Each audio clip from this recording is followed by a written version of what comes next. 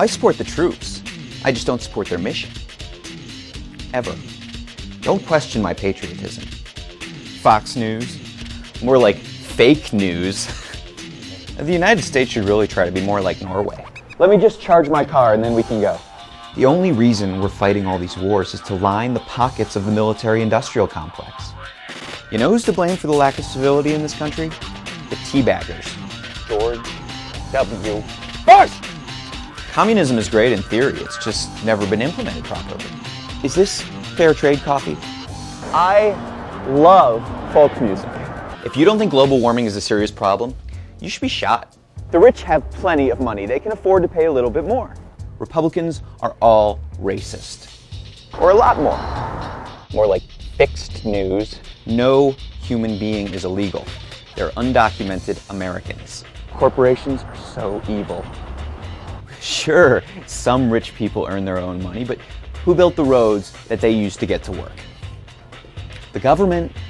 But Tim McVeigh was a terrorist and he was a Christian, so racial profiling wouldn't work. It's obvious that the GOP only opposes Obama because he's black. I'm not saying 9/11 was an inside job. I'm just saying that the government isn't telling us everything it knows. If only we'd listened to Paul Krugman, we wouldn't be in this mess. The stimulus should have been even bigger. I'm an agnostic, but if I had to choose a religion, I'd probably pick Buddhism. We need a Department of Peace. I'm really very moderate.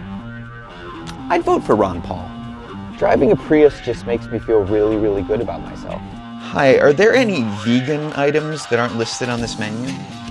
They're such homophobes. I like some conservatives, like Colin Powell. Sarah Palin is like Hitler in a dress. George W. Bush. Oh my God. Sorry.